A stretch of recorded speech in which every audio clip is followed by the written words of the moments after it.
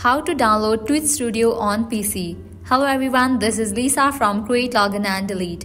Now let's get started. Open any of the browser. Over here you can find this search box. Type in Twitch Download PC and search for it. Now click on this website option, Downloads Twitch, open it. With that you will land to this kind of interface. You will find two options, Twitch Studio Beta and Soundtrack by Twitch. You have to download the first one, Twitch Studio Beta. Click on the option of download.